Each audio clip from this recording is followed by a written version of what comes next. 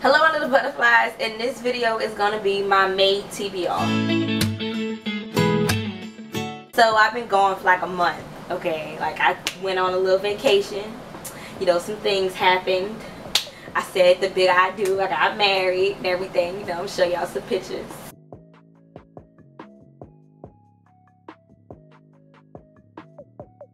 You know, so I took a little month off. I didn't really read that much last month, getting everything ready for the wedding and stuff.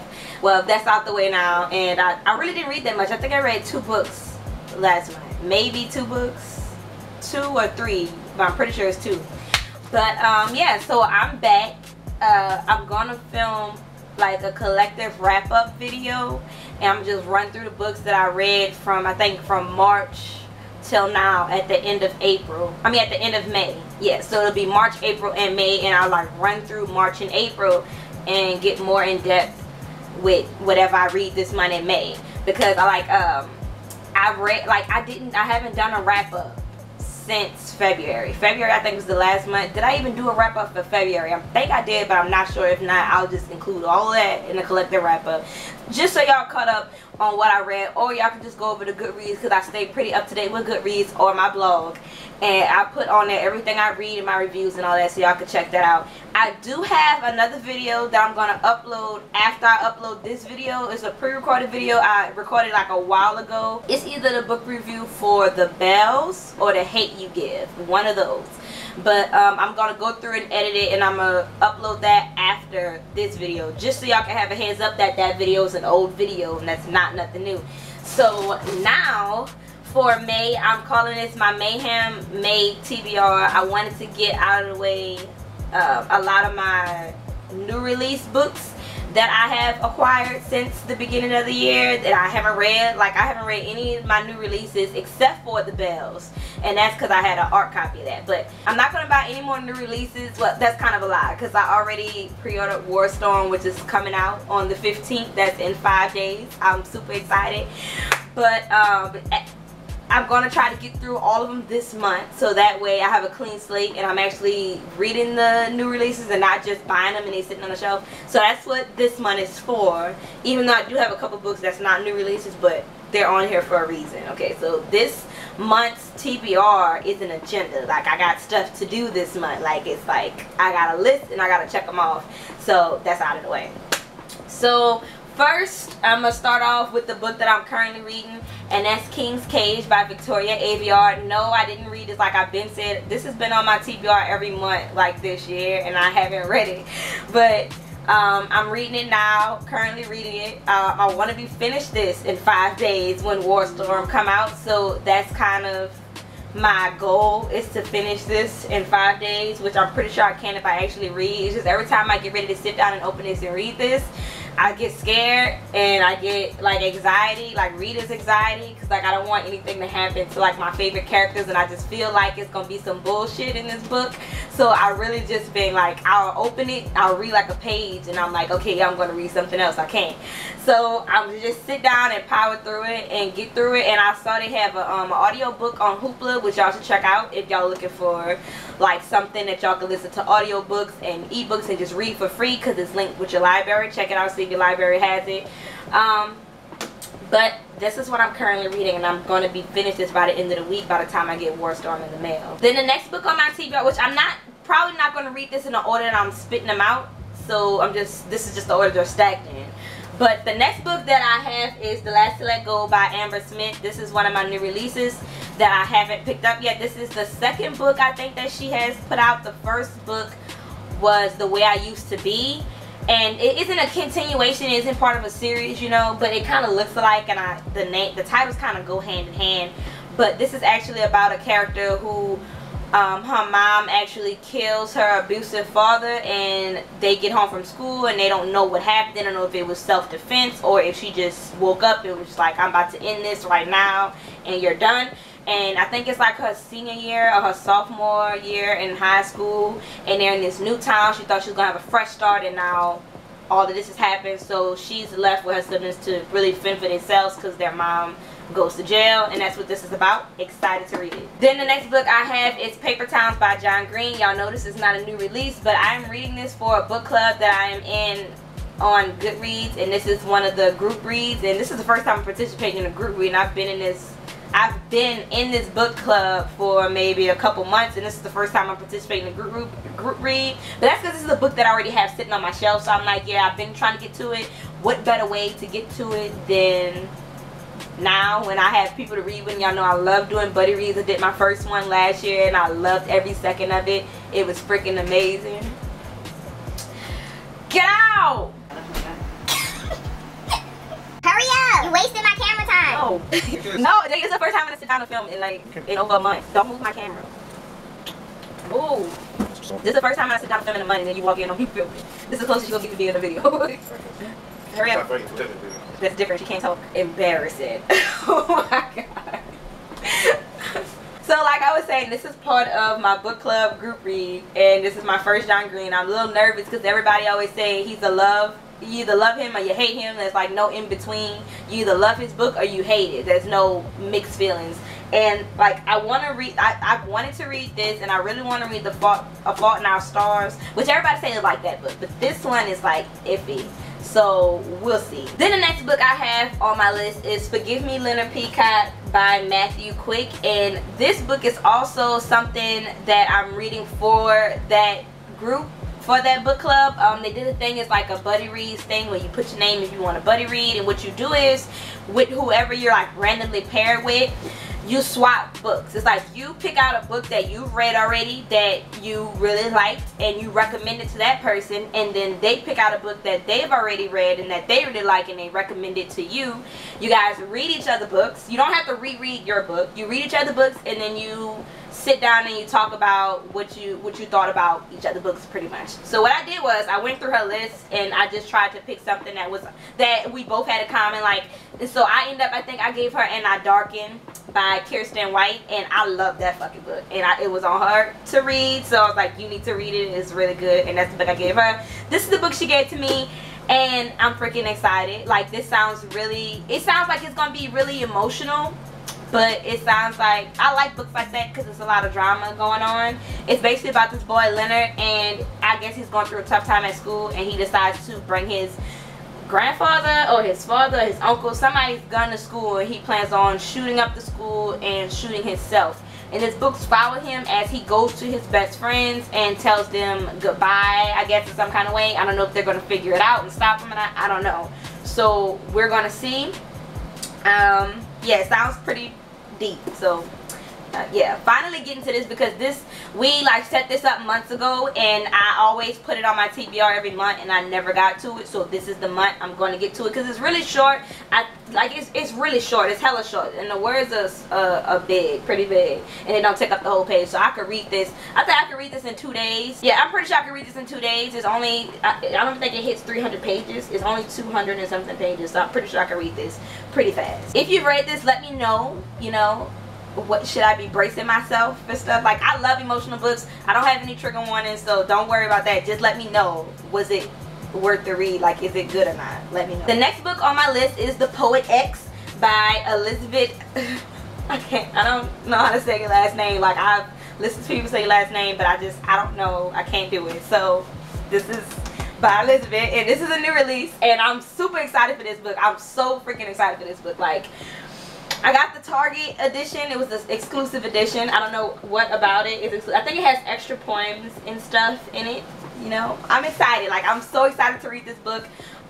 This is probably going to be one of the first books I'm reading. I think I'm going to end up reading my new releases in the order they came out, just to be fair about them, because I want to read all of them. I'm excited to read all of them, so I can't say which one I'm most excited about. I'm just going to read them in the order that they came out, make it fair, make it equal.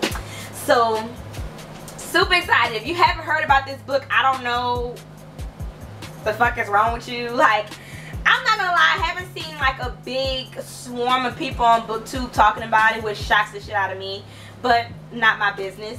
I am so excited for this. It is poetry. It's about this girl, Ciamara. I hope I'm saying her name right. It's Ciamara, and it's about her like coming of age, growing into her body, noticing that she actually has a body and guys are hitting on her, and, you know, having to deal with her overly religious mother about you know, this is the way of our people, and it's a bunch of stuff like that. And it's just her poems, how she found poetry and how to express herself, but her mother doesn't know that she's writing these poems and, you know, going to these like slam poetry kind of things. I'm excited. I'm not good at explaining how the book is about, but you get the gist of it, and you guys should go check it out. Like, go see what it is. Go read the synopsis of it. I think it's gonna be amazing. I can't wait to read it. If I don't get to anything else this month, I'm gonna get to this because it's poetry, and, you know, I could get through. It's actually written in poetry like form, like, so I'm pretty sure I get through this quicker than anything. So if it comes down to it, this will definitely get read out of all of the books this month, definitely. Then the next book I have is a book that is taking booktube by a wave, which it was doing that before it even came out, and that is Children of Blood and Bone by Tommy Adeyemi. And I'm super excited to read this book. Like, I'm just I hear so many good things about this book. I hear it's like really like high fantasy and a lot of violence and just a lot of action, just a lot of shit that I like to read in a book. Like, because y'all know when I read a book, I love reading a book that almost is like an action movie, like with fantasy, because I love fantasy. So when I'm reading a fantasy book, I love to be able to read it but look at it like a movie too. Like, I feel like I'm reading a movie, and I'm so excited. I'm just super excited. I've heard people compare this to An Ember in the Ashes, and I love An Ember in the Ashes. Like, that had my heart pumping the whole book. So I'm super excited to read this book. Like, I'm like, y'all have no idea. Like, I'm looking at the fan art and stuff on Instagram, and I'm like, I don't even know these characters because I haven't read the book. Like, I only know her. That's the only character I know when I see it in a drawing, because she's the main character. I'm like, I gotta get into this book. Like, I have to, so I can like join in with the geeked outness. So I'm like so excited to read this. I'm not even gonna try to sit here and explain what it is. Like, it's just it's action and love in a book. Like, you know, it's like a book love child. Like, y'all need to, that's how I'm hearing it explained, and that better be what it is when I read it. But I'm like super bucked up to read this.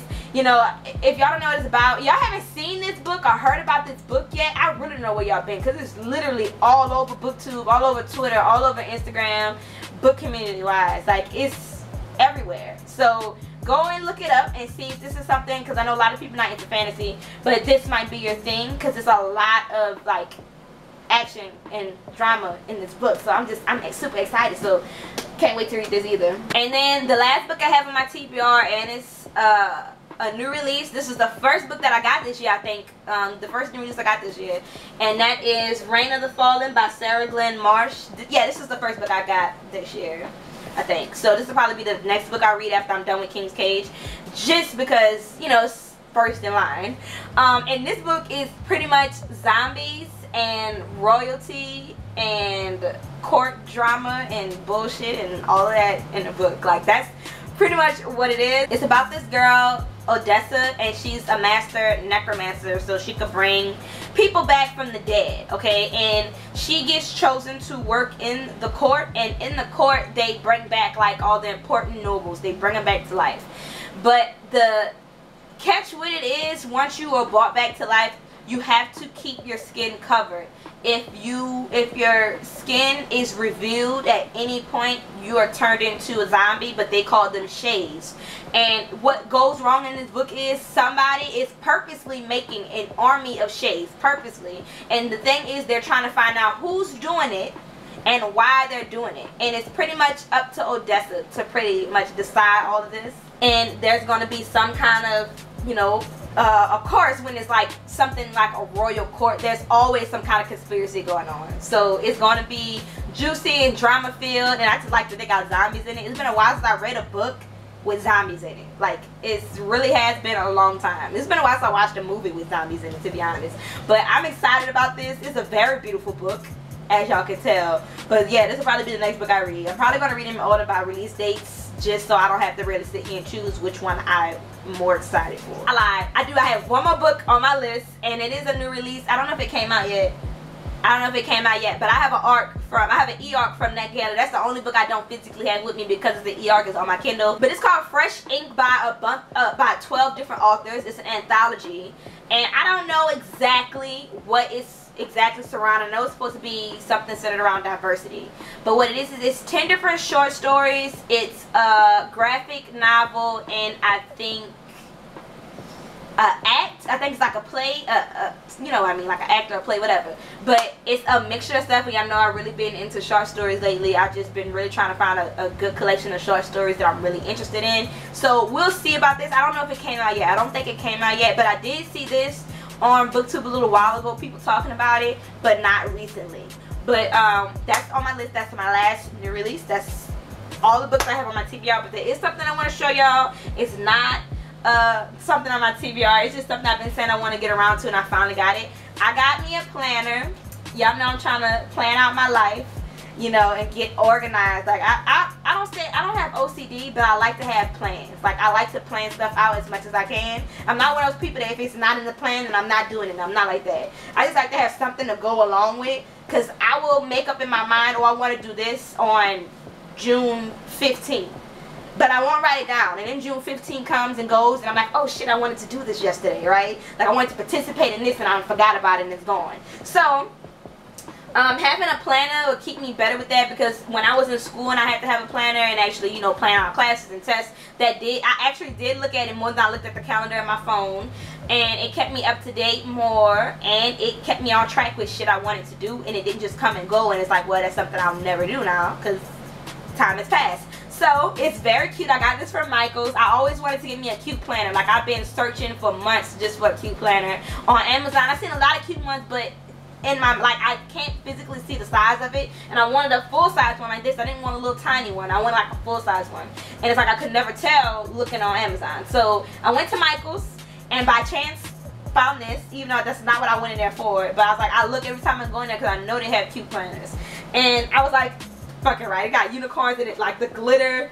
moves and shit. Like I'm like a big kid. It's just a very cute planner. I didn't get any stickers to go in it. I got a stencil. I put it in here, but I got a stencil to where I could like draw out check boxes and stuff. And it actually came with some stickers, like this. It came with some stickers for you to decorate if that's what you want to do. And of course I am, because I like my stuff to be colorful. It makes me want to look at it more when it's decorated than just plain old boring. But yeah, I'm about to start planning my stuff out, because I have a couple things already that I am doing so far up to like August. So, and it starts in July. It starts from July and goes all the way to December of 2019. So it's a pretty hefty plan, and I like that.